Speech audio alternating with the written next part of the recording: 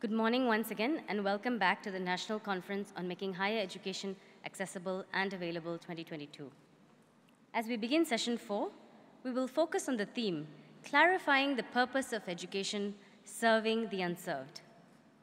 This session will discuss the need for the information gathered through education to be translated into transformative action that benefit the neediest in society, and concur that education must be laced with the higher idea of human values for the welfare of humanity.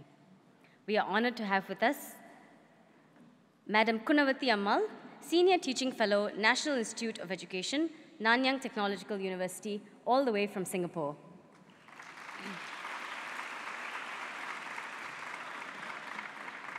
We're also happy to have with us Ms. Smita Bhatnagar, Chief Executive Officer of the Seva Manager Ni School from Gujarat.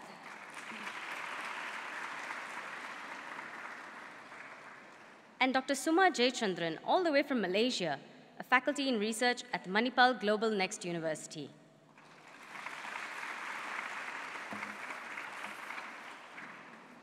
We will begin the session with Madam Kuna, who was trained as a teacher at the National Institute of Education, National University of Singapore.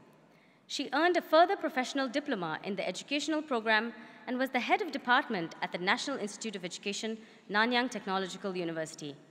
She is passionate about effective education, which focuses on developing students' belief systems, emotions, and attitudes. The underlying principle of effective education is that in order to learn traditional subjects optimally, students must also develop their personality. In her capacity as Vice Principal in 3 secondary schools, Madam Kuna has initiated several pupil development and leadership programs and learning circles both for students and teachers. She will talk on the topic, Redefining Education, Nurturing Positive Thinking in Our Students for the Future, an Educator's Endeavour. Madam Kuna, please.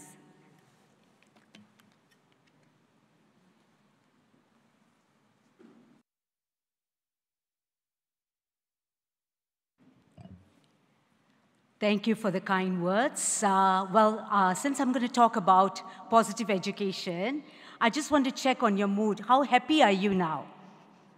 Are you looking forward to lunch? Tired? Hungry? No? Now, if you look at, can I have my first slide, please? Look at this. Why am I showing a picture of myself doing skydiving? Have you ever thought about doing something uncomfortable? Coming out of your comfort zone to do something that you think maybe I'm not able to do this, but after you've done it, the feeling of, a sense of achievement. Having gone through skydiving, when I came down, I landed, I said, wow, I did it, I did it, I did it. That kind of feel. Now, can you just turn to your neighbor, the one sitting next to you? Just talk about something which you did, out of your comfort zone. And you're glad that you did it. A quick one, a quick buzz with the person next to you.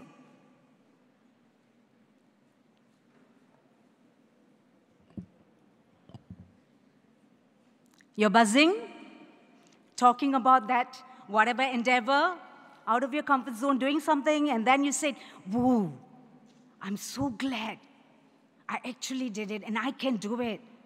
And, if you were to ask me, I want to go for skydiving again. At the height of 12,000 feet, I jumped.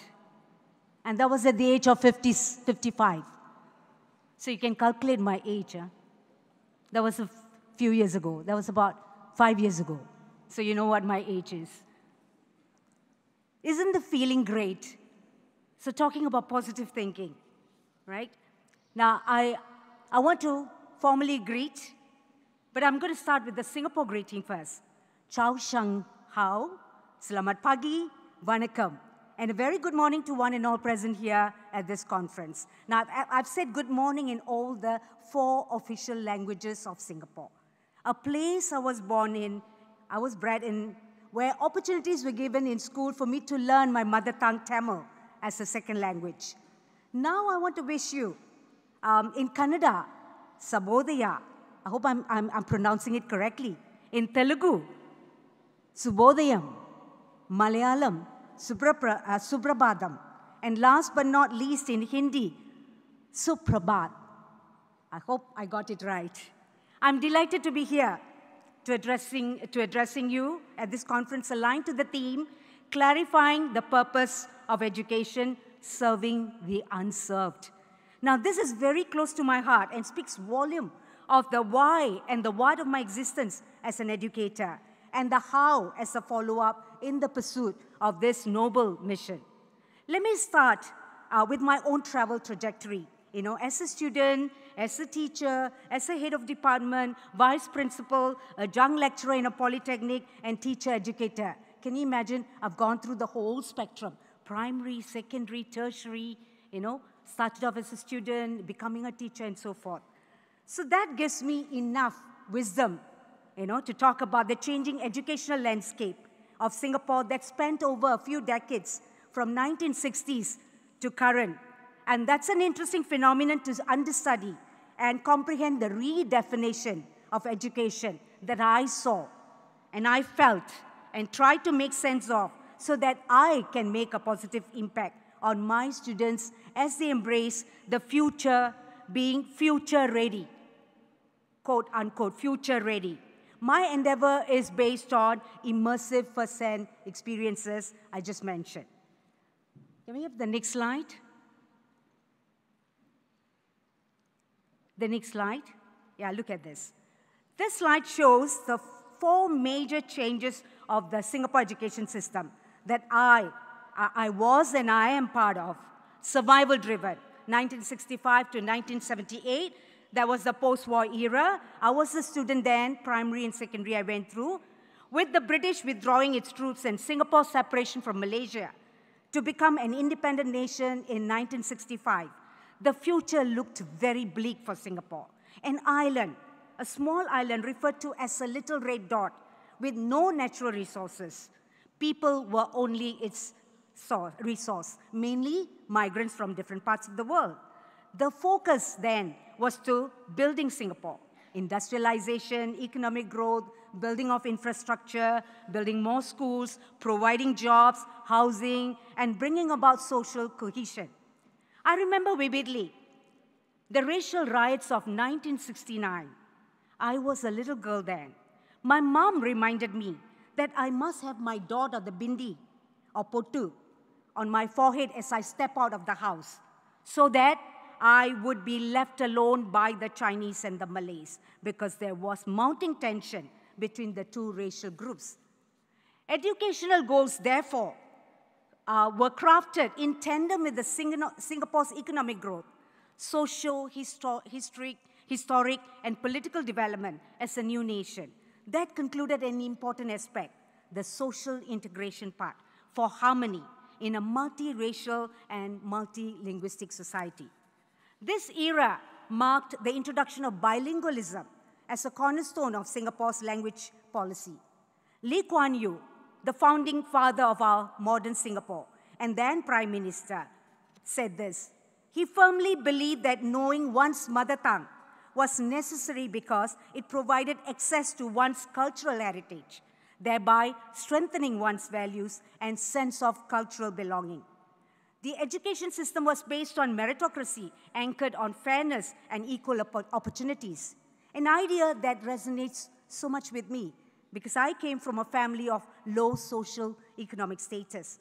I'm actually a byproduct of these policies, effectively bilingual in English and Tamil, and having risen to the level that I am today. Credit to bilingual policy and meritocratic principles that uplifted me. The next phase, as you can see on the slide, efficiency-driven, 1979 to 1996. That era saw a shift in focus in economy to capital and skill-intensive from labor-intensive, having implications for education. Multiple pathways were created for students, facilitated by the streaming policy, channeling students to express stream, normal academic, normal technical streams, to move on later or to junior colleges, polytechnics, and technical institutes accordingly based on their abilities, paving the way for quality education and reducing significantly student dropout from school. There was also a need to prepare our students for technically skilled labor force in demand for the economy. Being academically inclined, I went on to do my GC, O-level, A-level, completed my university education at National University of Singapore, and then that was followed by teacher training and started my career as a teacher and moved on to become a head of department. That was the era. 1997 was a watershed year. Thinking Schools, Learning Nation, TSLN. Actually, in Singapore, we're very famous to come up with acronyms. ICT master plans with focus on self-directed learning, SDL, and collaborative learning, COL. National education, NE, and desired outcomes of education, DOEs, were key initiatives introduced that marked another phase, ability-driven, aspiration-driven, with a focus on innovation, creativity, and research in response to the growth of the global knowledge economy. In 2005, Teach Less, Learn More, TLLM. There was a phrase actually introduced by our Prime Minister, Lee Hsien Loong, to open up more white space in the curriculum to engage students more deeply in learning. Teachers teach less, students learn more, which means the messaging is simple, quality and not quantity that matters. There's an obvious shift away from overemphasis on academic results and broadening the definition of success beyond grades. Content was trimmed and streamlined. Teachers were exploring pedagogies to customize teaching and learning, catering to the abilities and interests of students, providing more flexibility, choices, and promoting positive thinking. Social emotional learning, SEL. Civics and moral education, CME values. 21st century competencies, 21st century CC. Community involvement program, CIP, with the requirement of every student to fulfill a minimum of 6 hours of community service every year, were mooted as platforms and programs for student exposure and experiences for character development.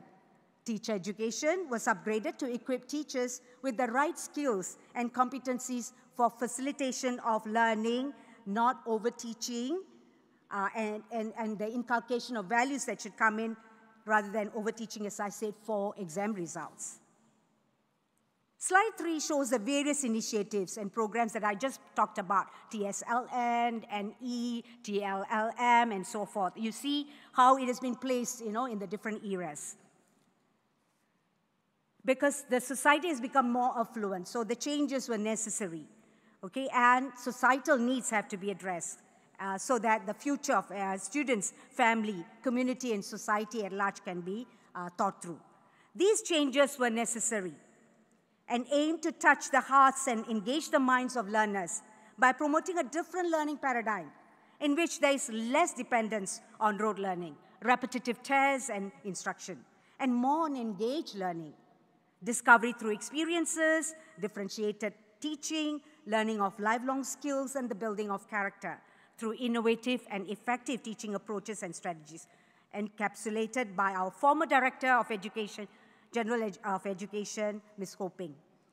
As a head of department and subsequently as vice principal and adjunct lecturer at a polytechnic, I found this era very exciting and heading towards a direction that allows for students to learn for life, building confidence for a new tomorrow. The natural progression to the next phase, student-centric, values-driven education from 2011 to current, is anchored on framework for 21st century competencies and student outcomes. The core values at the center, we call this our Swiss roll, okay? The core values at the center include respect, responsibility, resilience, and national values. Students will learn skills from 5 interconnected key social, emotional competencies in the outer circle: self-awareness, self-management, responsible decision-making, social awareness, and relationship management. That forms the outer circle. This is followed by competencies that are necessary for the globalized world: we live in. Civic literacy, global awareness, cross-cultural skills, critical and inventive thinking and communication, collaborative and information skills in the outermost circle. Together, the core values and competencies will help our students embody the desired outcomes of education so that they are able to capitalize on the rich opportunities of the digital age to be confident persons, self-directed learners, active contributors, and concerned citizens. In 2015, I went on a secondment to National Institute of Education as a teaching fellow, teacher educator from Ministry of Education. I was part of grooming teachers, educators for schools. In the discipline of character and citizenship education, we use the acronym CCE for that. In the social context of Singapore, I witnessed all the changes that were made with the redefinition of education from an academic focus to a holistic development of students. The CCE curriculum went a revamp in 2021. The provision of various platforms and putting students through meaningful experiences in school are means to this end of preparing and nurturing them to be future ready, to be able to flourish in a fast-changing world with values to be successful, moral, and committed citizens of the country. The vision of the student-centric, values-driven education was unpacked with 4 attributes. Every student, an engaged learner. Every school, a good school. Every teacher, a caring educator. In fact, now we're using the phrase, every teacher, a CCE teacher, which means you teach values all the time, in the canteen, along the corridor, at the field, at the science lab, and so forth. So it goes beyond the classroom. And every parent, you need the support of the parents, the stakeholders. Every parent, a supportive partner. These are the 4 mantras to propagate, to propel CCE. What you see here is a shift to redefine success in school and rebalancing the education system towards holistic education and values centricity.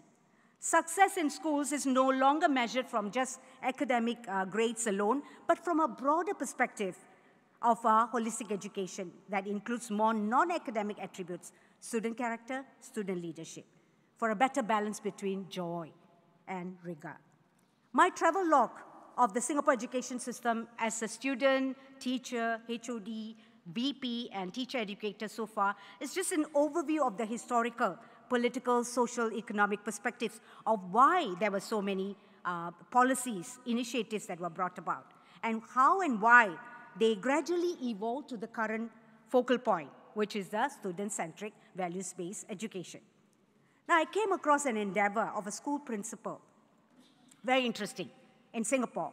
He wrote this letter to parents before the exams, which is testimony to the redefinition of education and its reinforcement. Look at what he said in the letter. Dear parents, the exams of your children will start soon. I know you are all really anxious for your child to do well. One exam or low marks won't take away their dreams and talent. And please do not think doctors and engineers are the only happy people in the world. Please don't take away their self-confidence and dignity from them. Tell them, it's okay. It's just an exam. They're cut out for much bigger things in life. But please do remember, amongst the students who will be sitting for the exams, there is an artist who doesn't need to understand math. There is an athlete whose physical fitness is more important than physics. There is an entrepreneur who doesn't care about history or English literature. There is a musician whose chemistry marks won't matter. If your child does get top marks, that's great. But if he or she doesn't, tell them, no matter what they score, you love them and will not judge them. Please do this. And when you do, watch your children conquer the world. That was great, isn't it? What this principal saw in his students were positive sparks, in their dreams and aspirations. This letter prompted me, and I'm sure would prompt any one of you, to think about definition of education and success and relating it to our role as educators and students out there. You'll be thinking of, what is it for me in my role as a student? How do we prepare you, for the future? pertinent question that needs to be answered. Now, intrigued by the notion futuring, I got hold of this book titled Futuring the Exploration of the Future. It's by Edwin Cornish. I got what I wanted, the power to create and invent your own future. Edwin Cornish defines futuring as the act, art, or science of defining and evaluating possible future events, and all geared up for the use of the practice of futuring, to explore possible futures and act in ways to make that future happen for you. A future-oriented discourse that he recommends to all of you. And I chanced upon another book titled Planning by Futuring as Planning by Richard Bernato, who recommended nurturing all of us, children, adults, all of us, to be using what he calls futures-based mindsets. Mindsets, disposition skills that will enable us to anticipate and plan for an emerging future that may come our way. According to him, this mastery will allow you to create futures that are preferred. Note the word, preferred, not imposed. Okay? Now I refer to the principal's letter to the parents again. As much as we see and feel the positive sparks in our students, they need to be enlightened, guided, nurtured for futuring, to chart a new future for themselves. To do that, we need to work on developing, as Bernato said, developing futures-based mindsets that Bernato refers to, and the use of practice of futuring that Edwin Cornish has put forward. It looks like this is a formula for the VUCA world. What is the VUCA world? V-U-C-A. V, a future that is volatile, just like the weather, so unstable and unpredictable. Uncertain, the U part, due to unexpected events, unpredictable human reactions, war like the Ukraine, war that's taking place now. C for complex, due to it is non-linear interconnectivity and talking about webs of causality and many influences affecting our ecosystem. A for ambiguous, the lack of clarity, the incomplete information, or vagueness in ideas, terminology, and contradictions that exist. Very often, we end up having blind spots, about our own students or children. We see them from our mental models, our perceptions, our hopes, our dreams and aspirations. I didn't become an engineer, I want my child to be an engineer. I am actually guilty of that. And I was expecting my own nephews to be aiming to become a doctor, lawyer, engineer, the conventional, professions that we always, try to gear our students towards. My elder nephew, Shankar, made it to mechanical engineering at National University of Singapore. With the COVID situation, he found it difficult to get a job, cannot get a job upon graduation. No mechanical engineering job came. But something came up. An IT-based company, multinational technology company called Shopee, invited him for an interview.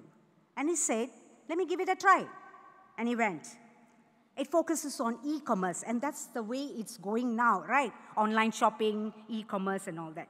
So that was the only job offer that came. Today, he works for Apple, an American multinational technology company that specializes in consumer electronics, software, and online services. So look at him making that switch, skills in demand, looking at what are the skills in demand. I don't mind learning IT. Anyway, he had a little bit of interest in that. Now he's found out more about IT, and he loves it. So he's moved on to another company. My second nephew, Prem, is the other guy, has just completed his national service. Now, national service, NS, is the national policy in Singapore, mandated by statutory law that requires all male Singapore citizens and second-generation permanent residents upon attaining the age of 18 to serve a compulsory military service. In the uniformed services, it could be Army, Navy, Air Force, Police, Civil Defense. For 2 years, they have to do that. And having served NS, the Navy part of it, Prem was like pondering what to do next for his tertiary education. He had graduated from Polytechnic with a diploma earlier. He decided to do engineering, but he said, I'm not going to do it in Singapore. I'm going to go to New Zealand. But why New Zealand, we were asking him. He said, I'm very clear what I want. I want to change from Singapore context, right? And he said to him, the degree in engineering is just to give him some foundation. He may or may not become a mechanical engineer. He said, I'm open to making switches to suit the times. He said, I'm flexible and adaptable. Ate is aunt in Tamil. I'm aware of what possible future developments there can be. So he's actually doing this futuring exercise, studying the future. Okay, able to assess and make better decisions, have goals set, and find means to achieve them. Just give your blessing, Sathya, he said.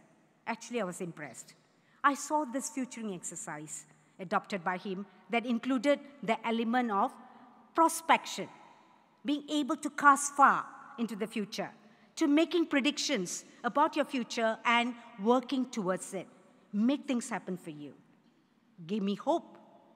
However, how many of our students have that sort of clarity to self-help and self-motivate themselves? What do we do about these children? But before I do that, I need to understand and comprehend what this future is all about and what it holds for our students. Is the vision of the future encapsulated in the fourth industrial revolution, 4IR, in which emerging technologies change the very essence of our human experience that Klaus Schwab introduced in his book, Fourth Industrial Revolution in 2016. To me, it looks like it. That is the future, the fourth industrial revolution. As the fourth industrial revolution unfolds with artificial intelligence, nanotechnology, quantum computing, synthetic biology, robotics, automation, creating realities which previously we thought, we could not even imagine. This revolution should be seen not just technology-driven change, but as an opportunity to harness and create an inclusive, human-centered future that has the ability to positively impact families, organizations, and communities, according to World Economic Forum report. This lends itself to the question of what essential skills for the fourth industrial revolution are needed in order to better guide our students. According to World Economic Forum, the skill set required in both old and new occupations will change in most industries and transform how and where people work. It has listed top 15 skills, which you can see on the screen.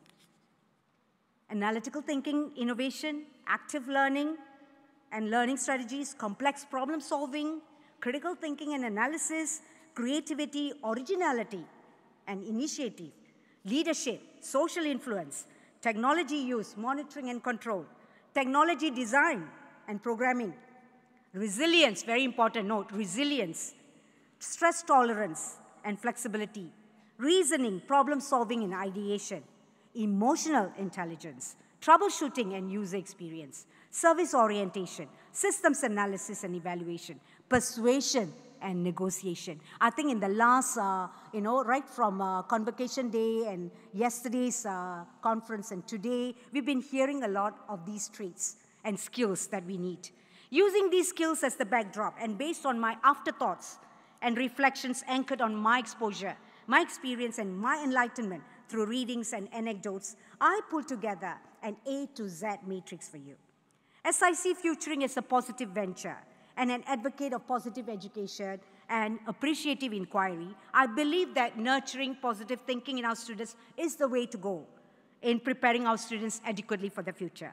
It definitely has a constructive effect on students' mental, physical, and emotional well-being by increasing positive emotions. When you are happy, that contributes to your growth. And that's growth mindset, success, and desirable outcomes will come your way. So I'm going to go through very quickly the A to Z. Look at what I have for A. You need that sense of advocacy and agency in all of us, right? Whether you're a student, teacher, or a parent. Attitude, foremost, positive attitude to start the day, right? Awareness, acceptance, and acknowledgement. And attention given to good things. Appreciative inquiry, showing your appreciation, abundance mentality, sharing and caring. Application, practical skills, adaptability, flexibility. And for B, we start off beliefs. You need to believe in yourself. Believe in what you stand for as a student, as an educator. All right, broadening and building theory. Positive emotions, how it broadens, one's self and encourage novel exploratory thoughts in oneself. And that will have impact on a repertoire of skills that you can pick up. And balance of this moral performance and civic character. And brain work, I think on the first day convocation, or I can't remember whether it was yesterday, someone mentioned about brain work. That's important. Values, how are we making use of these values? You can, it's like a double-edged sword. The knife can be used for both good and bad. So that kind of thing. So brain work is important. C, character and compassionate meritocracy. What Singapore is trying to do is to talk about meritocracy has now evolved into compassionate meritocracy, which means we give all the opportunities, platforms, experiences, and all that we give you. But in return, what are you going to give back to society? Right? That's something that we are talking about is paying forward, right? Giving back to society. And I mentioned about caring educator. Every teacher is a CC teacher. Conviction, I mentioned about it. Creativity, the way to go. Competencies over credentials. That's more important. Not so much as I've got distinctions, I'm a top student in A level. That's not important. What's important is how you carry yourself as a person. And this competencies and skills, to relate to people, to relate to whatever you're doing. Consciousness is an interesting term. Level of awareness of how your mind works and remaining conscious and mindful about things. Commitment, that's important. Commitment to whatever you want to pursue. Adopting a can-do, I can-do attitude. That's the positive thinking. Communication and collaboration for the common good. Cognitive reappraisal, that means turning the situation, reframing it to something positive, and willingness to learn, unlearn, relearn, if that needs to be, okay? And capitalizing on positive emotions with active, constructive responding, right? The next part, dispositions for D, that kind of relates to attitudes and attributes, so the right disposition that we need to have. What is in demand? What is, I need to know in depth, so shallow thinking should not be there. So questioning, questioning for clarity, values clarification, all that should come into play. We talk about 5D cycle in appreciative inquiry. Discover about yourself. Dream your future. Design how your future would look like. What steps would you take to reach there? That's your destiny, right? And E, empathetic reasoning. So important, this empathy, understanding feelings of others, putting yourself into the shoes of others, and reasoning about it. Emotional quotient, we are talking about emotional quotient. It's not just the IQ. We're talking about EQ. There's also AQ. AQ is adversity quotient. How you stand up, when you face adversities in life. How you bounce back, right? And environment, taking note of the environment. You are part of the environment. We are like part of the system. So understanding impact and implications. An experiment. Go out there. Be the courageous you. To try out new things. Don't be afraid. The experiences, we are talking about edutainment here. We want to bring in the joy of learning. I know the youngsters love to play games, computer games and all that. There's so much into that. Can we bring that productively, positively into the learning part of it? Example, be a good example. We talked about that, we need to role model. Gratitude, we have spoken so much about that. And goals and growth mindset I spoke about. This thing about future sense, I spent a lot of time talking about future sense, having the foresight, futuring as I spoke about, facilitation, and giving feedback. Of course, one of the speakers earlier talked about the head, heart, hands. It makes sense. Cognitive, effective, and psychomotor, right? Humor and happiness, how important it is. The high points in your life, honesty, humility, hone the craft and skills. And we're talking about inspirational narratives, and we heard so much of it, in the past 2 days. Inspirational narratives, stories, identify opportunities, have that inner source of positivity coming out from you. And it is interest motivation. Having an identity for ourselves, introspection, reflection, internalization, being intentional about it. An integrative approach we talked about, multidisciplinary approaches that would make you a more broader person, having broader perspectives. And for L, lifelong learning, learned optimism, learning space, language, using positive language. Joy, as I say, joy of learning. K for kindling curiosity for learning. Kindness, knowledge about self and others and other things. Mastery, of course, you know what mastery means, content, skills, competencies, and making meaning out of it, all right? Networking for N, very important, networking for greater benefits. The needs, the narratives. Q, I mentioned about questioning. O for opportunities, openness. P for passion, that drives you, the purpose, the principles behind. And picture your best future. Having a portfolio, so important in today's world. Pushing the boundaries. And S, scripting your own narrative. Savor, enjoy what you're going through. Self-talk, positive self-talk. Scenario sketching, I think the earlier speaker spoke about that in his engineering ethics. Scenarios, case studies, strengths-based, skills future, support system. And R, resilience, rational thinking, review, do a lot of review and reflection of where you are and what do you do next. And research skills and relationship building. T, touch points. This is important. Look for a book called Touch Point that has got a lot of good things to tell you. Transformational, teachable moments. U, understanding, profile, needs, interests, and be unique. I think we talked a lot about having our own uniqueness, be unique. Values in action, living values. Values clarification. Values are thought and caught in both. It is caught. It is also intentionally thought. Visualize positive outcomes, voluntary opportunities. Talk about valuing diversity, voices, student voices, teacher voices. Have that X factor, have that wisdom, yin and yield, and have the zeal for better performance and zest for life, right? And in conclusion, what I want to say from our education minister, he said this. He put forth 3 phrases from an article from Michael Arnold. He said, know the way, look further, and have a deeper understanding of how the world is evolving, and know how the context for work is changing. Secondly, he said, show the way, review priorities, plans, and share with them with the team. It is all about teamwork. We're not working in silos here, right? And next, why wait? Go the way. Support educators in what they need, role model what that needs to be done. As John Shaw has said, the future is not some place we are going to, but a place we are creating. As educators, understand that we cannot change yesterday for our students, but we can change tomorrow by what we do with our students today. And I really thank you for the opportunity given to address you at this conference. Thank you very much.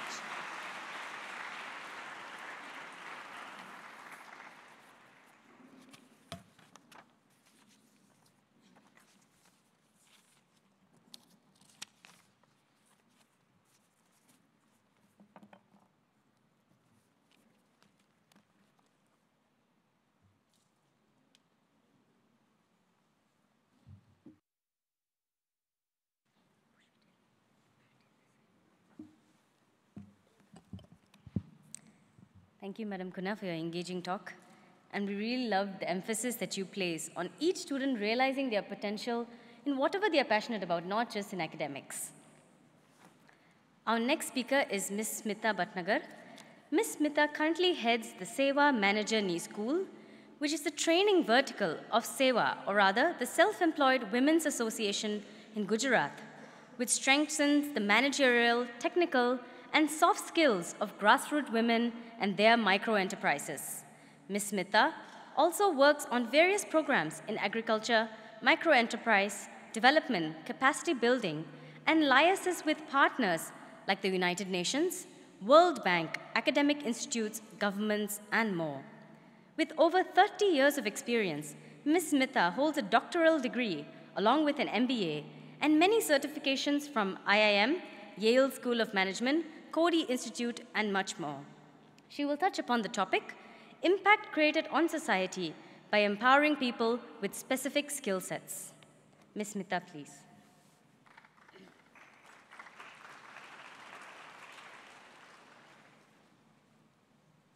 Namaste everyone, a very good morning, and I take this opportunity to thank for calling us because I'm representing Self-Employed Women's Association, 2.1 million members across 18 states of the country, and this year we are celebrating our 50 years of incorporation. So it's our pleasure to be here. I'll very quickly share the profile of members that we work with, and I have a small presentation. And I have two of my teachers here with me who will be joining me in the stage. May I have the presentation slide, please? Next. Do I have a clicking? Can you put down? Can I have the clicker, please? Thank you. Okay. Is it the right one? Okay.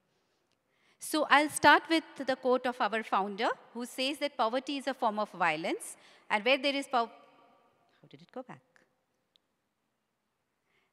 Where there is poverty, there is injustice and exploitation of the individual, the community, and the whole environment.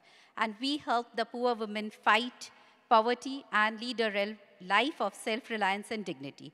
That's our overarching goals.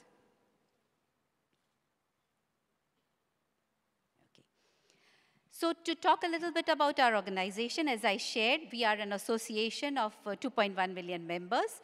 And for us, education has always been at the core, be it a formal or an informal education. So we are actually going through learning at every step of life. And as ma'am also said, it is not just learning, but unlearning and relearning, because all our learnings happen from each other. We believe a lot in sister-to-sister and peer-to-peer learning.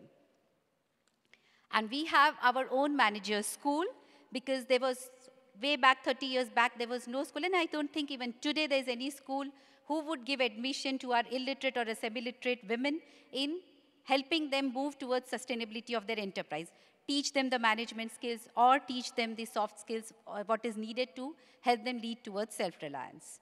So when this is something that, am I shifting it? Yeah, okay.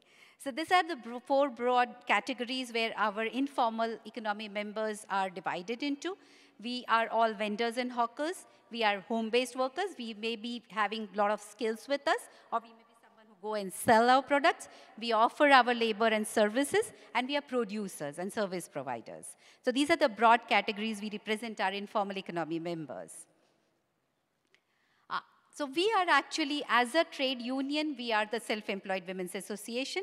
But as I said, our goals are full employment and self-reliance of our members. So we are a family of organizations. So today we have more than 110 cooperatives promoted, 15 economic federations, 3 producer companies, and the chief executive officer of our not-for-profit company is here with me, who will share her journey. So since we are such a family of organizations, and all the organizations are run by the members themselves, and the members' profiles are very diverse, coming from semi-literate or illiterate background. So how do they learn to run their economic organizations? Sustainability was always a challenge, and that's where in one of our annual general meetings, our members demanded, why don't we have our own school that teaches us on all these aspects? So here we have set of members organized into groups, federated, and today they have their enterprises. So it was like, I am the shareholder in the company, I'm an executive committee member, but I'm not very clear as to what role I need to execute. If I'm signing the balance sheet, am I doing the right thing? What is it that I need to study and analyze? And that's how, as I mentioned, they wanted a school of their own that could provide these education to them. I would like to show a small clipping.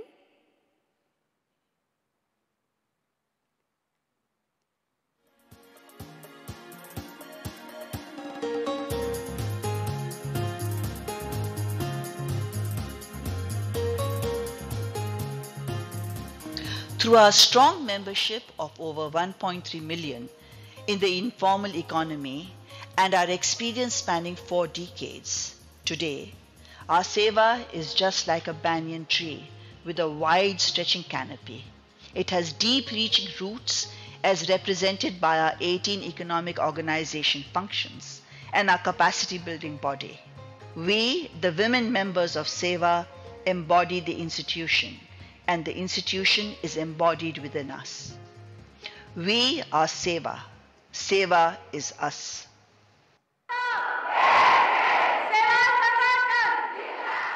સેવામાં એમ કે જોડાણા પછી તો હું એ સેવા મેનેજરની અંદર તાલીમ લીધી મારો શક્તિ વિકાસ થયો શક્તિ વિકાસ ધીમે ધીમે થયો અત્યારે હું બીજાને પણ તાલીમ આપતી થઈ અને અત્યારે હાલ એમ કે તાલીમ આપીને મારા જેવી બીજી બહેનોને પણ તૈયાર કરું છું આમાં જોડાયા પછી તો મેં મંડળને કર્યું અને મંડળ કરીને હું એરંડાનો ધંધો પહેલાં બિહારનો કર્યો પણ મને નુકસાન આવવા મળી મને કોઈ ખબર ના પડવા મળી પછી મેં વાત કરી સેવામાં કે મને તાલીમ તૈયાર કરો તો મારું સારું રહે પછી સેવા મેનેજરની કુલ સાથે મેં પડતરની તાલીમ લીધી કોચ કાઢવાની તાલીમ લીધા પછી જ મને આ ધંધોની ખબર પડવા મળી અને પછી જ મને આવકની ખબર પડવા મળી અને આમ તો હું કામ કરું ને તો મારું નુકસાન જ આવતું.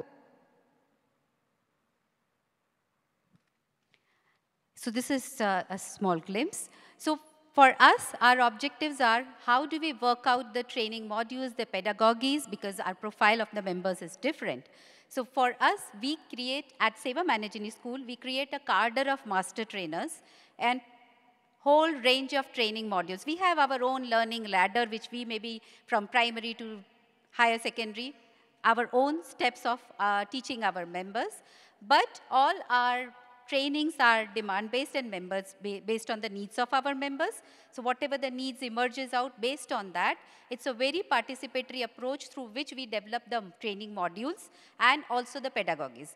Because I don't think anybody from our profile of members would be able to sit through a long hours understanding the concepts, very difficult for them to understand and then apply. So how do we make it very practical, very fun learning?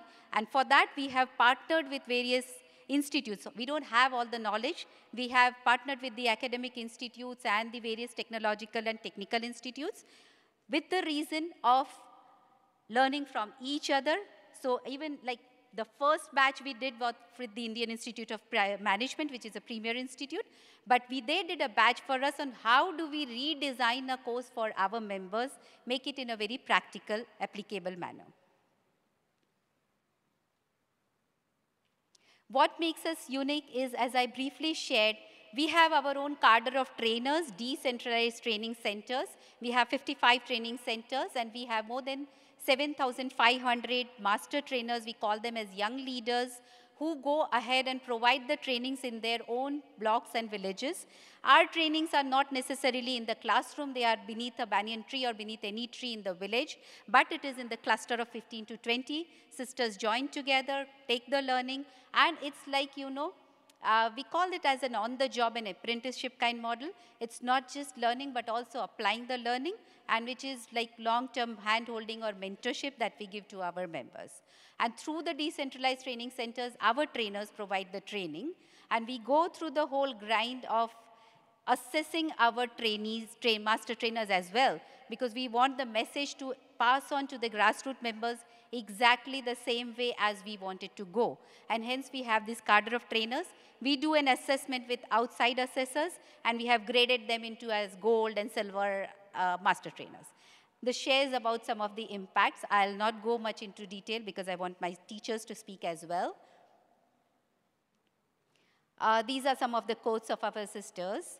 But I would like to invite Savita Ben, who's the CEO, who's been with us for the last 43 years and have taught all of us a lot. She will, in short, share her experiences.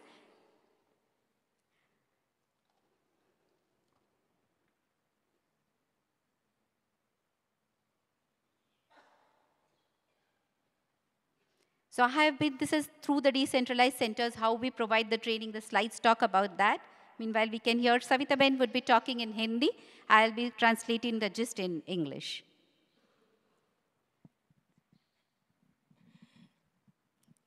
Namaste, everybody. मैं सविता पटेल और मैं सेवा में से हूँ और मैं BA तक पढ़ी हूँ, मगर मीडियम गुजराती में मेरा एजुकेशन है, इसलिए मैं इंग्लिश में समझ सकती हूँ मगर बात नहीं कर सकती हूँ, सॉरी।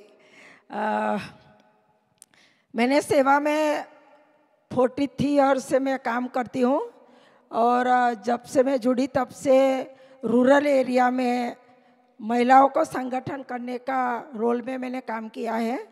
गुजरात का 4 डिस्ट्रिक्ट में, एक डिस्ट्रिक्ट में मैंने 35,000 50,000 महिलाओं को संगठन में जुड़ी है। और उसकी जो समस्या है, जो हमारा रोल है, वो संघर्ष एंड विकास, संघर्ष एंड डेवलपमेंट करने का, आर्थिक डेवलपमेंट। तो हमने महिलाओं को संगठन में जोड़ के 55 कोऑपरेटिव, विमेन कोऑपरेटिव मिल्क की बनाई है। और वो मिल्क कोऑपरेटिव में ओनली फॉर महिला शेयर होल्डर है। तो हमारा गुजरात में एक अमूल मॉडल है जो पूरा एशिया खंड में सबसे बड़ी जो डेयरी है, मगर गुजरात में कोई भी डिस्ट्रिक्ट में विमेन कोऑपरेटिव नहीं थी।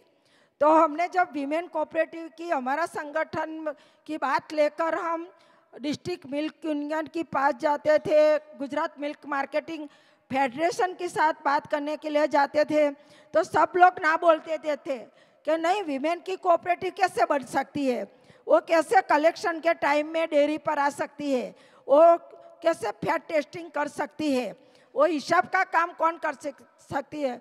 और स्मिता बहन ने बताया, हम जब ने गांव में जब शुरू किया तो पूरा विलेज में एक भी महिला ऐसी हमको नहीं मिलती कि जो अपनी सिग्नेचर करे। तो हमने उसके साथ साथ, उसका धंधा के साथ साथ उसका सिग्नेचर करने का भी सिखाया। और हमारे साबित करने का था कि गांव में बहनों, महिलाओं साइन कर सकती है। तो हम जब कोऑपरेटिव बनाने के लिए बहुत सारा कोशिश करते थे, तो एक बार डिस्ट्रिक्ट मिल्क यूनियन एग्री होते थे तो रजिस्ट्रार ना बोल देते थे कि नहीं, आप नो ऑब्जेक्शन सर्टी ले आओ गांव का, आप डिस्ट्रिक्ट का नो ऑब्जेक्शन सर्टी ले आओ कि हमको कोई ऑब्जेक्शन नहीं है। तो हम घूमते रहते थे और महिलाओं के लिए, महिलाओं को कोऑपरेटिव में जोड़ने के लिए मिल्क मार्केटिंग फेडरेशन का अप्रूवल लेते थे, गांव का लेते थे, डिस्ट्रिक्ट मिल्क यूनियन का लेते थे। फिर ऐसा करते करते हम 55 मिल्क कोऑपरेटिव महिलाओं की बनाई है और उसको हमारा फेडरेशन के साथ मेंबर बनाई है। और ऑन गोइंग क्या, वो हमारी महिलाओं तो पढ़ी लिखी भी नहीं है और कोऑपरेटिव चलाने के है, तो उसका जो एग्जीक्यूटिव कमेटी है उसको भी ट्रेनिंग हम करते रहते थे। उसका जो बिल कलेक्शन के समय में हम पूरा रजिस्टर में उसकी एंट्री करने की, उसकी पासबुक में एंट्री करने की, फैट निकालते हैं तो फैट के आधार से उसको पैसा मिलना चाहिए, वो भी सिखाते थे। क्योंकि गांव में वेंडर्स घूमते रहते थे दूध लेने के लिए, तो दूध जब वो ले लेते थे तो उसका फैट के आधार से पैसा नहीं देते थे, जितना ही सबको एक सरखा ही देते थे। 5 फैट वाले को, 7 फैट वाले को सरखा ही पैसा देते थे। तो वो गुंचाल में से निकालने के लिए हमने बहुत सारा कोशिश किया था। और गांव में एग्रीकल्चर ग्रुप भी हमने 200 जितना बनाया है, अभी तो ज़्यादा हो गया है, मगर मेरे चार्ज में मैंने 200 एग्रीकल्चर किसानों का ग्रुप बनाया था। किसानों का ग्रुप बनाकर हमने खुद ने एग्रीकल्चर यूनिवर्सिटी में ट्रेनिंग ली और ट्रेनिंग लेकर हमने मास्टर ट्रेनर बनाया गांव में से, और वो गांव में जाकर किसानों को ट्रेनिंग करते हैं। और उसकी समस्या क्या है, तो खेती करने के लिए उसके सीजन आती है तो पैसा नहीं होता है, और पैसा लेने के लिए साहूकार के पास जाते हैं तो 5% से वो पैसा लेते थे। तो इसमें से निकालने के लिए हमने किसानों को बैंक के साथ जुड़ान कराया। हमारी खुद की महिला बैंक है, इसमें से भी हम क्रेडिट देते हैं, बार सीजन में 2 बार साल में हम क्रेडिट देते हैं। और क्रेडिट देकर जो किसान उत्पादन करते हैं वो मार्केट के साथ जुड़ान करने का काम भी हम करते हैं। और हमारी एक रूडी मल्टी ट्रेनिंग कंपनी भी बनाई है, जो किसान जो उत्पादन करते हैं वो हमारी रूडी मल्टी ट्रेनिंग कंपनी में परचेज कर लेते हैं और परचेज करके वो महिलाओं सब साफ सफाई करती है, पैकिंग करती है। और हमारा जो संगठन का जब विलेज है, गांव, वहाँ वो रूढ़ी बहनें हम बोलते हैं उसको, वो सेल करने के लिए जाती है। तो अभी मैं जो करती हूँ वो गाँव में हैंड एम्ब्रॉयडरी करने वाली जो महिला है, जो हमारा होम बेस्ड वर्कर की कैटेगरी में है, वो उसको जब वो एक स्किल थी मगर वो काम करके प्रोडक्शन करके वो मार्केट तक नहीं ले जा सकती थी, क्योंकि उसने मार्केट की मालूम ही नहीं था कि मार्केट कहाँ है, हम कहाँ जाकर हमारा प्रोडक्ट को हम सेल करेंगे। तो हमने वो महिलाओं को संगठित करके बाद हमने C2B, B2A ग्रेड में ले जाने के लिए एक गांव में से मास्टर ट्रेनर तैयार किया और वो आर्टिजनों का हमने ग्रुप बनाया है और 3 डिस्ट्रिक्ट का मिलकर 250 आर्टिजनों का ग्रुप है, जिसमें 10,000 महिलाओं वो ग्रुप में है। और उसके लिए हमने एक कंपनी एक्ट में रजिस्टर करवाया है, जो उसको हम सेवा ट्रेड फैसिलिटेशन सेंटर बोलते हैं। वो कंपनी का शेयर होल्डर हमारी महिलाएं हैं और उसका बोर्ड में भी महिलाएं हैं।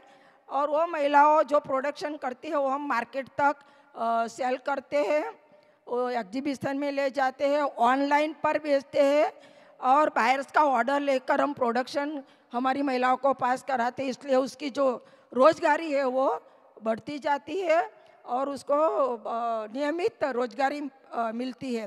तो उसका बोर्ड में भी हमारा जो शेयर होल्डर है वो कंपनी के मैं अभी CEO हूँ, क्योंकि मैंने अहमदाबाद IIM में एक बिजनेस मैनेजमेंट की ट्रेनिंग ली थी और ट्रेनिंग लेकर बिजनेस का प्लान बनाने का, उसको मॉनिटरिंग करने का और किस किस टाइम में ब्रेक लगाने का वो पूरा कोर्स मैंने किया है। और मैंने डेयरी कोऑपरेटिव का भी एक कोर्स किया है। तो वो लेकर ऑनगोइंग महिलाओं की समस्या हर रोज़ बदलाती है, हर महीने में बदलाती है, वो लेकर हमने ऑनगोइंग काम करते रहते हैं। हम भी सीखते हैं और हम महिलाओं को भी सिखाते रहते हैं। मगर जो हमारा ध्येय है वो महिलाओं को संगठित करके उसको वायबल करने का, उसको पगभर करने का। और वो खुद पढ़ी नहीं है मगर अभी आगे की पीढ़ी हमारी, जो हमारा मेंबर था फर्स्ट पीढ़ी का, उसकी जो लड़कियां हैं वो भी पढ़ के टीचर बनती है, डॉक्टर बनती है, मामलतदार बनती है, अभी पढ़ने लगे हैं। तो thank you. Thank you, Coach. So sorry, I just want to provide the gist. As you all of us know about the Amul cooperative model, and Savitaben was sharing that we have created more than 55 cooperatives of women. They are fully owned and managed by women, and in a way she is trying to share with all of us that women can do anything. Today, we in all the 4 broad categories, we have several activities in which women are involved. So we have organized the women producers, the women farmers, the women embroidery artisans, everyone, and having their own enterprises to run in a sustainable manner, for which we train ourselves and take the trainings further to our members. Today, we even have members, women who are doing the hand pump repairing, which is called a typically male-dominated jobs. So we all know about the women's strengths. So when we talk about education, for us, it is an action research. We learn by doing. We learn from each other. It is a sister-to-sister learning. We go to other successful places and see how they run. What is it that we need to teach them and what is it that we need to learn from them? And we also tie up with the institutes to formally learn and apply those principles as she's shared. Today, it has become inevitable for us to do digital marketing. So we need to learn about that as well. Okay. Thank you, Savita Ben. So I would now want our... Okay. Jaldi हर जगह पर ऐसा ही होता है। गुजरात में भी हर institute में जब हम हमारा मेंबरों के लिए मास्टर ट्रेनर बनाने के लिए जब तालीम की बात करते हैं ना, तो हर एजुकेशन में ऐसा ही होता है कि हम तो इंग्लिश सिखाने वाले हैं, हम कैसे हिंदी गुजराती में उसका मॉडल बनाइए, और हमारा मॉड्यूल भी नहीं है हमारे पास। तो हम agriculture university Gujarat agriculture university का प्रोफेसरों को मिला और हम बोला आप गुजरात में हो और गुजराती भाषा में मॉड्यूल नहीं बना सकते हो, तो आप स्पेशल बनाओ। और हमने सेवा का जोर से हमने एजुकेशन एग्रीकल्चर यूनिवर्सिटी में हमारा मेंबरों के लिए मास्टर बनाने के लिए हमने मॉड्यूल भी गुजराती में बनाया था, क्योंकि और निफ्ट कॉलेज है गांधीनगर में, उसका तो प्रोफेसर बोला हम कभी बोला ही नहीं है गुजराती में, तो हम कैसे आपकी महिलाओं को सिखाएंगे। हम बोला जितना गुजराती प्रोफेसर है ना वो इसमें भाग लो और मॉड्यूल बना के हमारी महिलाओं को सिखाओ। और नहीं चलेगा, क्योंकि पूरा बनतर से नहीं चलता है देश, ऐसा प्रोडक्शन करने वाले से ही चलता है। हम उसको बोले थे तब वो लोगों ने 3 प्रोफेसरों के पास मॉड्यूल बनवाया था और हमारी महिलाओं को कट टू फिनिश की ट्रेनिंग उसी टाइम 1 साल की दी थी, और बोला कि नहीं हमने सिखाने में बहुत मजा आई, क्योंकि अपनी महिला में बोलते हैं सब सीख लेते हैं। तो Sorry, we have a lot to share from this. So basically we are trying to say that even the professors and teachers need to understand our needs and adapt the modules. And because we are the producers, we are the part of the important part in the economic development. So if we are not taught, how are the professors going to also benefit in the contribution to the economy of this country? So I would like to now invite our young leader. She is now helping us learn how the changes happen in the world, how do we embed technology with values, how do we still continue with our value-based education using the technology and other developments. Sudhaben comes from a tribal belt of Gujarat, and she will briefly share her experience. She is one of our gold master trainers, an excellent trainer, and a young generation member.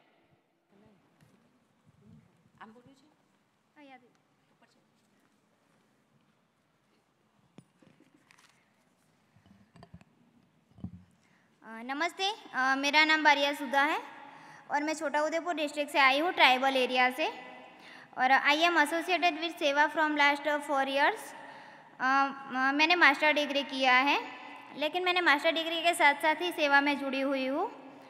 मैंने master degree तो किया है, लेकिन उसमें मैंने जो सीखा वो दूसरों को कैसे सीखा है, उससे मैंने सेवा में से अलग अलग प्रकार की ट्रेनिंग के ली। उसमें सभ्य शिक्षण है, skill development, agriculture, leadership, digital technology जैसी अलग अलग ट्रेनिंगें लेकर मैं छोटा उदयपुर डिस्ट्रिक्ट में सुखी महिला सेवा मंडल में, हमारा 300 गांव है और 60,000 सभ्य संख्या है, मेंबर्स है 60,000। इस सभ्यों को हम कैसे पहुँचे, इसीलिए मैंने जो ट्रेनिंगें ली है उसमें मेरा जो असेसमेंट हुआ है उसमें मैं गोल्ड मास्टर ट्रेनर हूँ, और मैंने मेरे जैसी 50 मास्टर ट्रेनर मैंने तैयार की है, वो दूसरों लोगों को ट्रेनिंग देती है।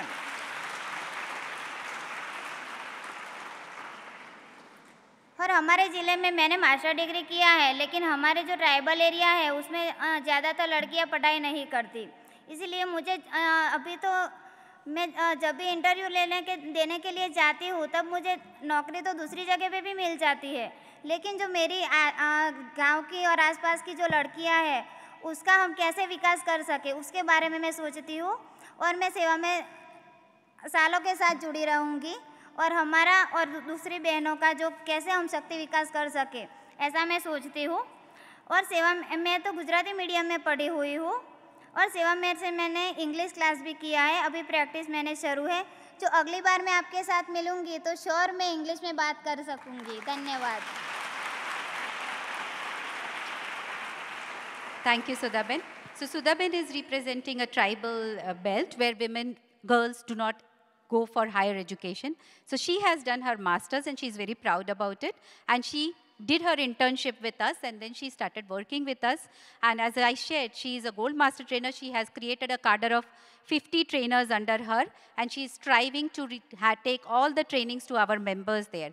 And she has enrolled for our English classes, because today everyone feels that English has become a necessity. If we want to even learn online something, it has become, and that's why she is learning English, and she is saying that next time when she comes and speaks to, or she would like to invite you as well, she would be talking in English. So this is what our future is. For Seva Managini School, we call ourselves as a community college. We may not be per se recognized as such, but we think we are like a community college, and we are looking at having recognition to our trainers, and we get accreditation to our training programs that would benefit many and many of our members in the remotest area. And that's the dream that Seva Managini School is looking at, to continue building the capacities of our members in all the states as well as South Asia where we work on. And one of the important things that Savita Ben spoke was, how do we do the lateral learning from each other, and then develop modules which are very simple. Just as in Seva Managini School, we do a lot of games and stories and don't teach them the concept as such, but how do we apply the concept? So that's what we want to continue doing too. Today we have digitized our courses. Pandemic forced all of us to go digital. We have our own self-learning modules as well. But we feel with the profile and the sisterhood, we believe that we want to learn together. So we always apply blend of face-to-face learning and digital learning. So that was all I wanted to share. Thank you all. Thank you for giving us this opportunity.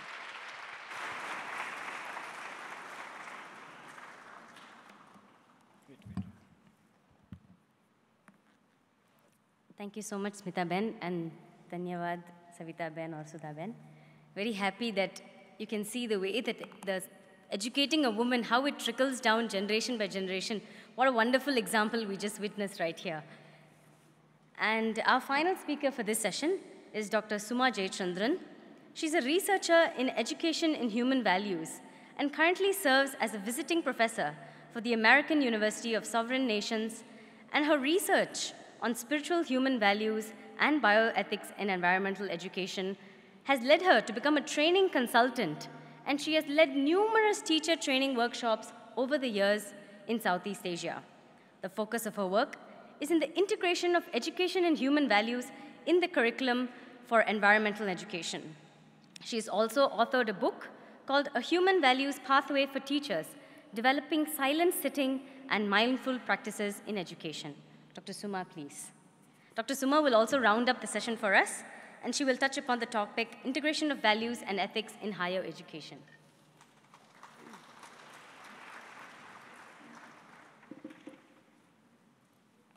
I can move it here, right? Okay. Sai Ram, everyone. Namaste.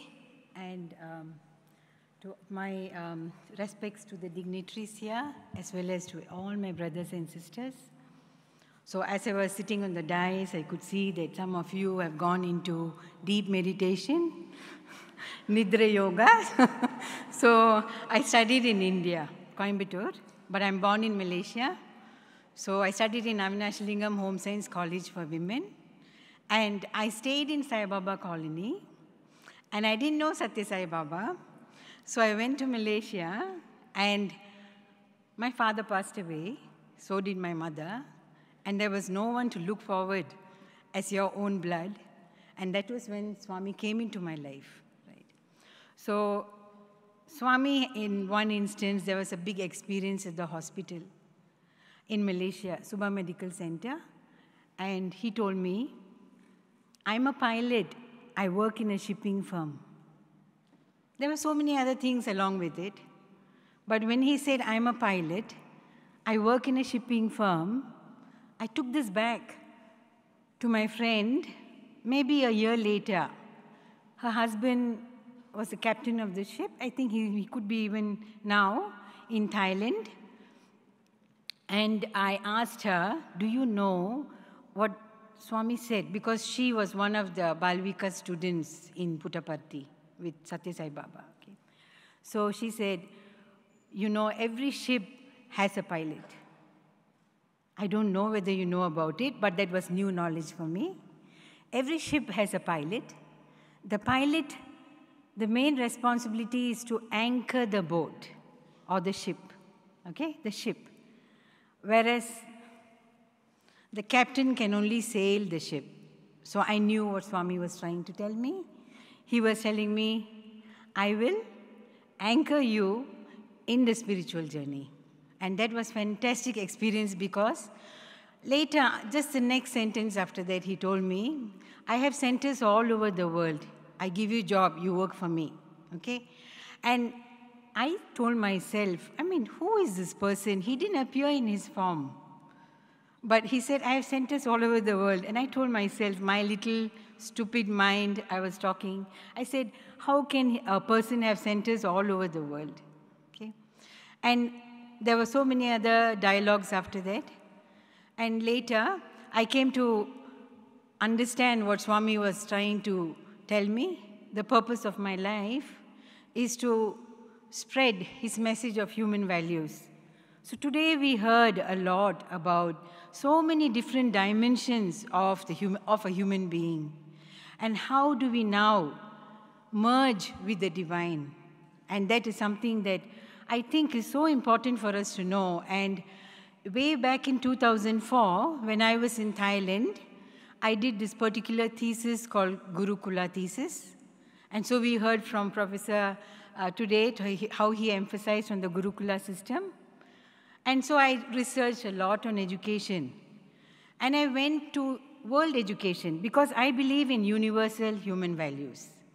And when I researched each aspect of ancient education, from the Greek, Mesopotamia, ancient India, Inca, Maya, Aztec, all of them started their education in temples or in mosques or in sacred places, very sacred places.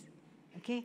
So now, why did education start in a sacred place? And this was my query, because it has to start from the Atma. It has to start from the Atmic principle. So Sathya Sai Baba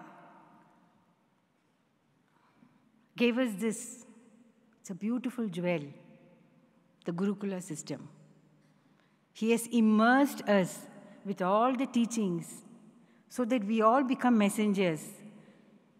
I can give you an example. When I was in Thailand with 21 teachers from different countries, I had a friend who came all the way from Ireland, and so I used to ask her, why did you come here? And she said, I used to see the silhouette of Krishna, Lord Krishna walking around in Ireland, okay? And she was she yearned to come to know more about it. What was it that actually, she kept telling me herself, why would I see this every day? And she teaches Irish music in the mountains there. So she came all the way to Puttaparthi, and she saw Swami, and Swami told her, go to Thailand, go and learn human values. So she came there. She was my friend. And so this is one drop in this big ocean where Swami wants all of us to carry this message of love. Okay? It's just one drop because so many experiences. I know I asked each one of those students, why did you come here? Ranging from the age of 20 till 76. I know of teachers who came there because their purpose is not being fulfilled. They know something else is left. Their Atma is speaking to them. Sometimes we're not conscious of it. Okay? Now, the word educare has a sacred meaning. That which is manifested by educare cannot be seen by the eyes, cannot be heard by the ears, and cannot be felt by the mind. Now, all that education confers can be seen, heard, and felt. Education fosters desire and leads to rebirth, whereas educare confers immortality. This was stated in 2000 by the Vice Chancellor. Okay. Now, I'm a researcher, and I told myself, how am I going to research something which cannot be seen, which cannot be heard, which cannot be felt? So I told myself, I need to go inwards. Otherwise, I will never get this answer, what educare is. Of course, we have the 5 pedagogies. We have storytelling, we have silent sitting, we have group activities, we have prayers, and storytelling. So we use this in the classes to bring out values education. right? But that is outwardly.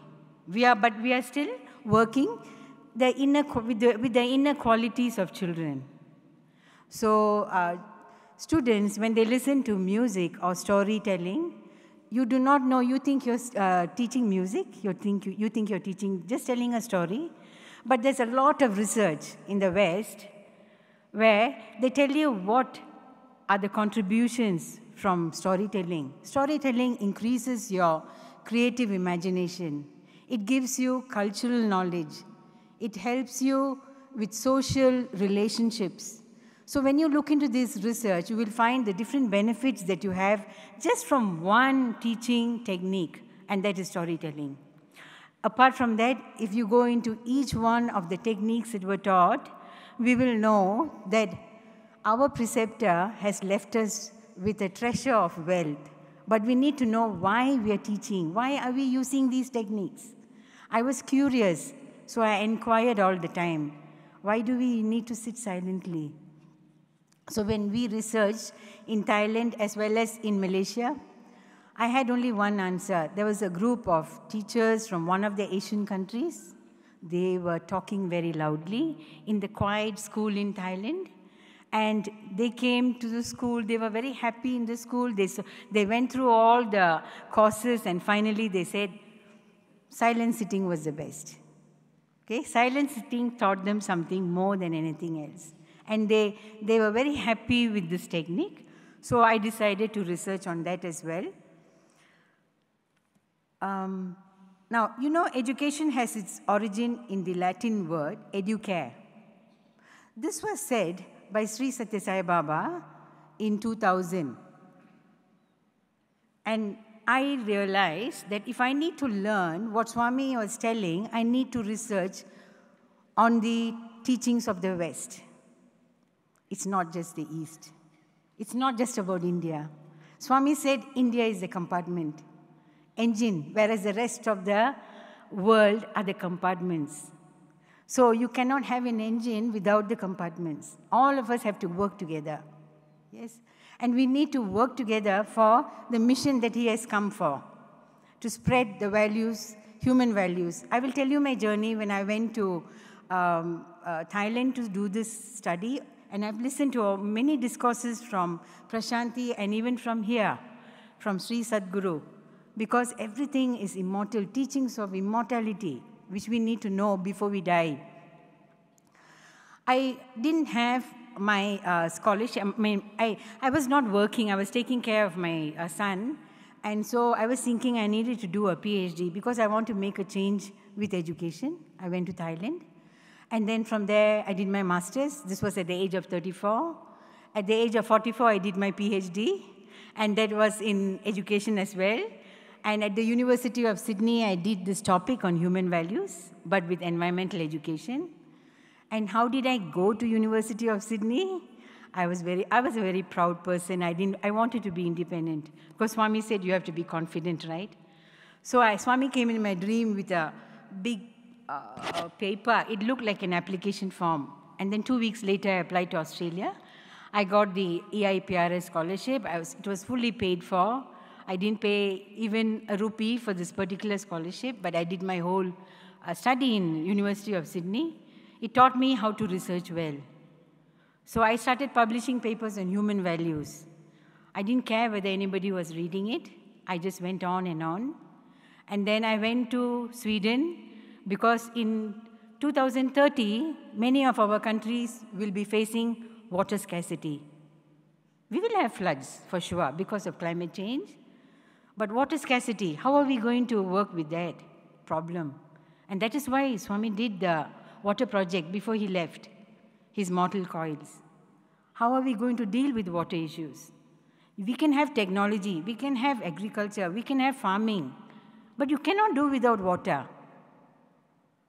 You must have, it's only 1% of fresh drinking water in the world. The rest is all salt water, which we cannot drink. And water, when we teach in schools, what do we teach? We say water is H2O, and we learn the chemical formula, but we never teach the quality of water, the purity of water. And how does water become pure? But we teach the idea of pollution. So you can see how our teaching contents are taken to schools. And how does water get pure? We have an impact on the environment. Unless we are pure, water will never be pure. But we teach pollution. So student gets the idea only of how to deal with polluted waters, but not how on the purity of the mind or of our actions. So this is basic. So now we need to move from the Atma to the world, not from the world to the Atma. It doesn't work that way, right? Swami Dayanand Saraswati said, a teacher does not produce anything. Nobody can produce knowledge. The teacher, he only throws light on something that is already there. So I just spoke about Educare, something that you can't see. We are learning something that we cannot see. And how are we going to make sure that that grows? And remember, Swami calls us embodiments of love. We are embodied. So why does he say this word every time we go for darshan? Embodiments of love. And listening to some of the talks given by Sadguru, I've always felt that it is all about immortality. It's about Atma. It's nothing but Atma. And how are we going to learn about this? You can't see it. You can't touch it. You can't feel it. We can pray. We can pray for some time. We can go to the temples. We can go to many different places. But then how are you going to learn this? Okay, so this is the light that is given by the teacher, produced by the teacher. Teacher only shows you the way. Like any guru can show you the way. But if you do not put your time and effort, we may not be able to achieve what we want. And in this beautiful place, I'm glad that Sister Geeta was there to encourage me to come here. And then Brother Ravi Pillai called me. I happened to see, because I researched in the Gurukula, this is a beautiful Gurukula, where all our students worked hard every day for all of us. Thank you so much to all the students who are sitting here. You had served us, and we will never forget this. We will never forget this humility that you have.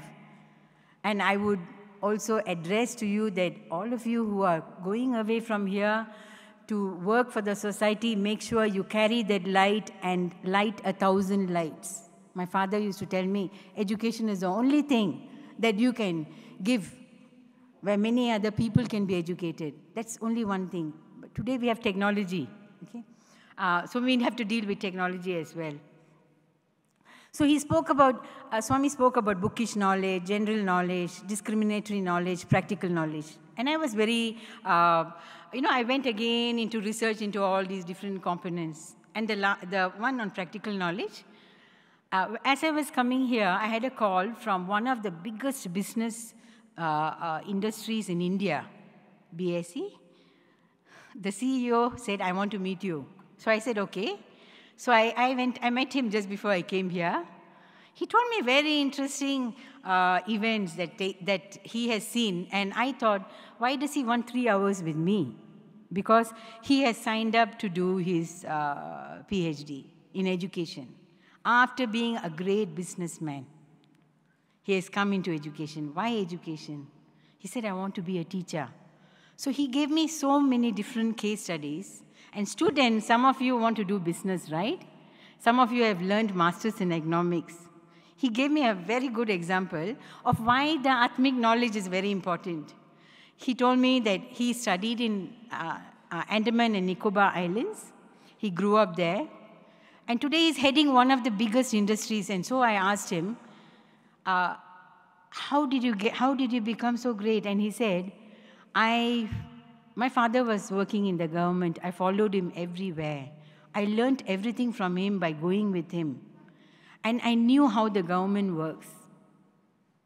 Okay, I knew how the government works. And today he works with the government to solve so many problems. So he gave me one example. He said, I was given a task. It's a small community of Muslims who had a very deep traditional knowledge on how to do some kind of pottery designing. Okay? And so they did that, and they were trying to earn their livelihood. They tried to sell it to the market, and it was not being sold. Now, what does business teach you? Look at product development, how to make it better, right? But the reason has nothing to do with the product.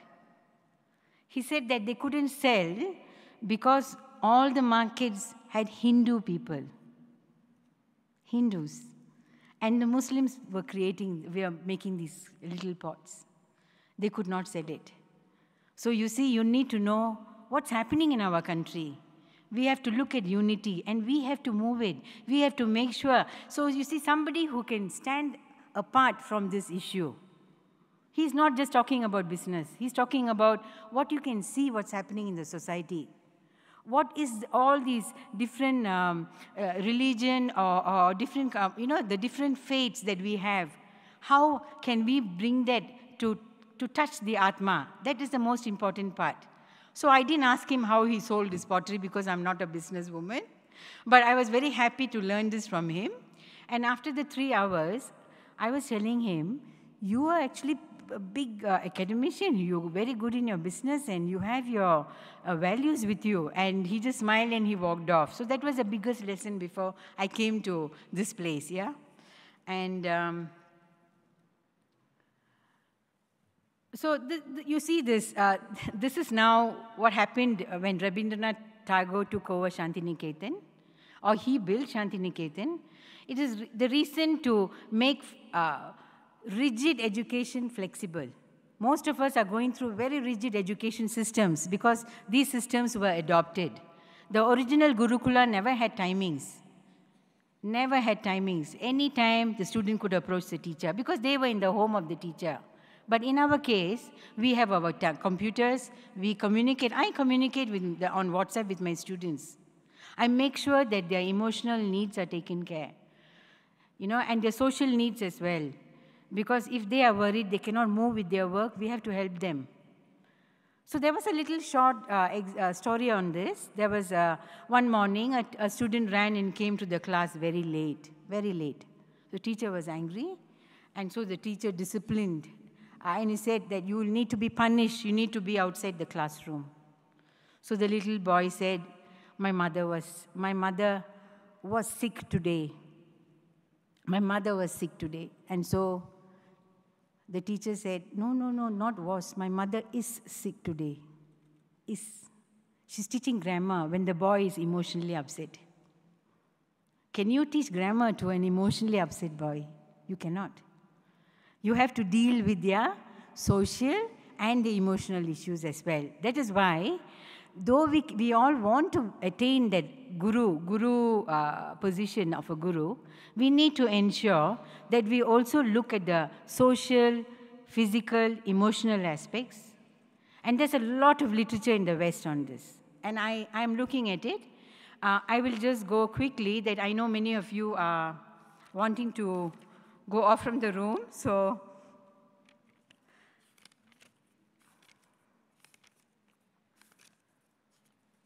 I went through some of the literature philosophers from the West, and then I came across Arthur Schopenhauer.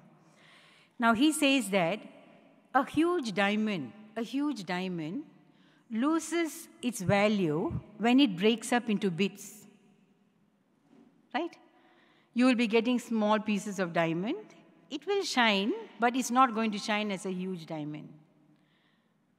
So he also gave an example of an army of soldiers. What happens if you break that army into small groups? You lose your strength when you break into small groups. He gave this example, it's not for the army or not for diamonds, but he gave this example for our mind and our memory. These two important concepts that teachers have to target. When you lose your memory, or when you do not have, or you have not exercised your memory, you will tend to lose the concentration. Concentration is so important. Swami spoke about concentration, and he said about contemplation, then he went to meditation. Okay? So without this immense strength of concentration, we will not be able to have passion or anything. How are we going to develop this concentration? That's important. Now, there's another example.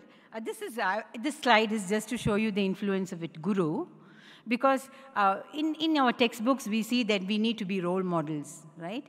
Students have to be role models, student leaders have to be role models, teachers, gurus have to be role models. But remember, after Sadguru leaves, he leaves you with an influence of what you have to do every time. Sri Sathya Sai Baba has given me something to do, which I can't forget. He said, you work for me, I can't stop. The influence is on, his mortal coils have gone, right? So the influence can only happen if we can rise to the Atmic level, okay? Now, Arthur Schopenhauer, I liked his example. He spoke about Mike, yes. So he's given me a paper, he said 5 minutes left. So I'll just do it this quickly.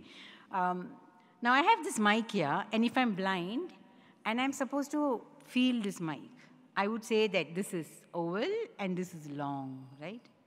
Now, how do I know that this is oval and this is long? Because in class I was taught this is oval shaped and this is long, right? Now, you have to ask me logically, what is it that you're talking about? We knew because teacher taught us. But how do you know the concept of space? This is occupying space, right? So you have space and the concept of time. We are looking at it. Our eyes, you cannot see this unless there is light. In a dark room, you don't see anything. So it's because the light is reflecting on this object, we're able to see it. It's very limited vision, very limited. We don't see things which we don't know. We can't see. So what he was trying to tell is, the same way as the same concept as in the Gurukula, to move towards the Atmic perspective, all you have to do is, remember that once you're with your Atma, you're able to, your memory, and the memory is very high when you are one with your Atma, when you are in silence, when you meditate. But the minute your mind is on, open, there is the concept of time and space. And in this concept of time and space is when you are bound to have your attachment, your misery, or your conflicts. You start thinking, oh, my son didn't do this, my husband didn't do this, or I should have got this, I never got this. It's because we have this concept of time. So can you imagine, if you go inwards, the concept of time and space becomes small. Very, very small, because you are more inwards. Now you'll ask me, how do I live in this world if I go inside, right? Go inwards. When you go inwards, what happens is time and space is there, but you will know how to use it. You will know how to use it from the Atmic principle, okay? I'm going to go forward because of the lack of time.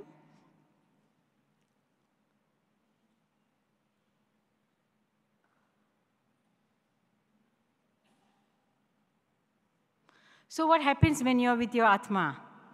Your tuition outside becomes intuition. You get the knowledge, okay? So I tried to practice this in Thailand. I went into meditation. And then one of the Saraswati pujas, I said, I'm going to see whether I can actually do. So I prayed to God saying that, can you tell me what knowledge should I actually deal with? Because I'm not very interested in what's happening currently.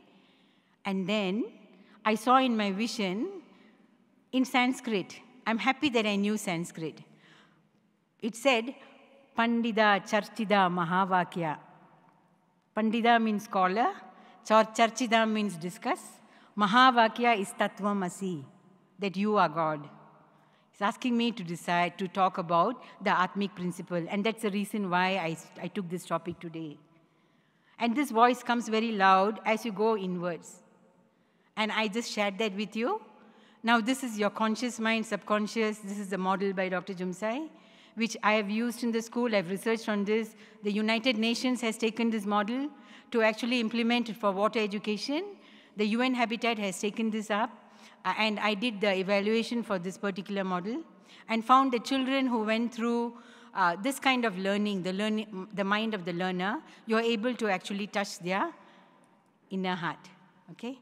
And this is just a short image on peer tutoring and online and blended learning. You can give free education. The earlier speaker has spoken about it. I would not go deep into this. But if we want to have access to higher education, the best would be is to go online. And where there is no internet, no problem. Just build a community center, a very small one, a tent. As long as you can have a big screen and you have villages, students sitting there, and you can give them the information that you need to. Practical skills are different, but they need information. People hide information. Because I'm a researcher, I'm on the internet. I can never go into the highest tier of the journals because that is meant only for a certain cream of people. You don't have access to it. So whenever I submit my research for journals, it might go into the third tier. Because we can't afford. Every journal, you might have to pay 300 and 400 US dollars. This is the condition of the world. Even if I want to put human values, it might go into the third or the fourth tier. But what I do now, I just put it into the internet. Our Google is very good. It will spread the message of human values, okay?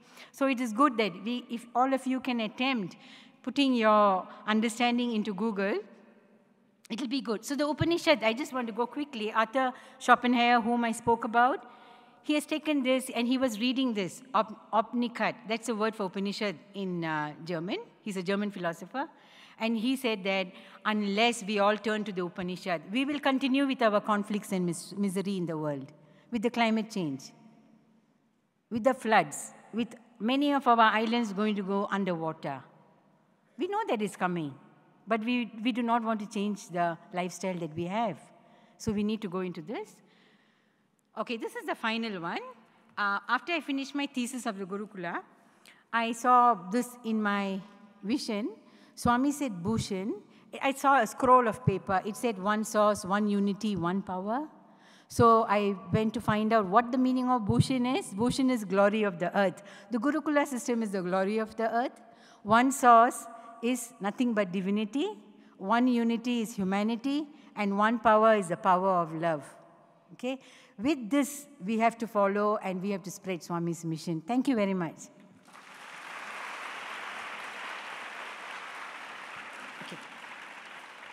I'm sorry, I have to also summarize what we did now. I'll be very quick. Ms. Kuna here from NUS University, she said her main message was go out of your comfort zone. Do more than what you plan to do. Do more things more courageously. Singapore has a values-driven framework, national values, that also has inculcated self-awareness. And it's now implementing holistic education. Ms. Smitha Bhatnagar spoke about Seva and how the Seva manager needs school objectives, how they've touched many parts in the community, and they've helped through this serving community through trainings, several trainings that they had. And finally, I just spoke about Gurukula system, and it is a wonderful thing to end with the convocation, where I would love to pass this message to all of you, to children and students here especially. You have to spread Swami's message. You should be the warriors here. Thank you. Yeah.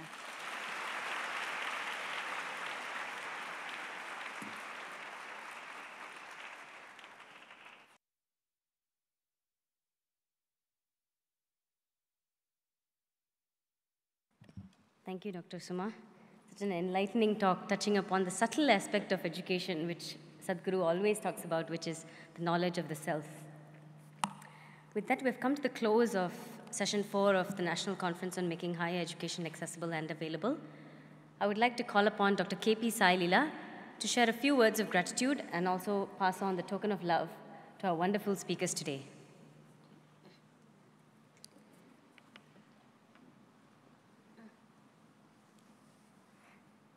My humble pranams at Bhagwan's lotus feet.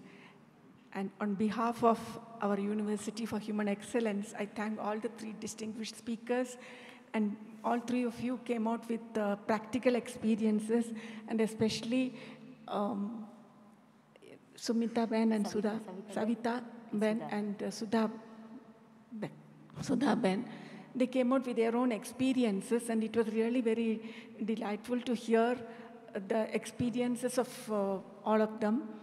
And Madam Dr. Suma, I'm really attracted to one statement which you made about the vision that you had, that I'm a pilot and I work in a shipping firm. Work in a shipping firm. It's really very attractive, and I should say that all our students, boys, girls, staff, all of us, for that matter, I think we all feel that we are in the ocean of samsara, where our Sadguru is the only anchor for all of us, and he is definitely taking all of us into this journey of life. Thank you, ma'am. Saira. I request Dr. K.P. Sailila to pass on a token of our love, first to Smita Ben.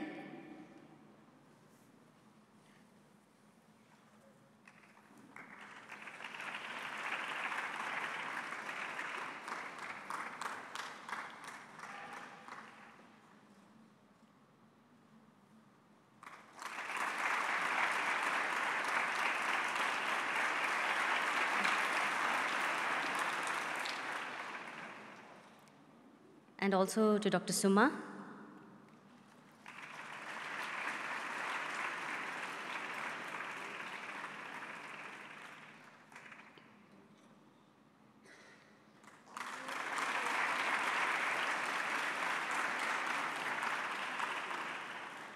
And finally to Madam Kuna.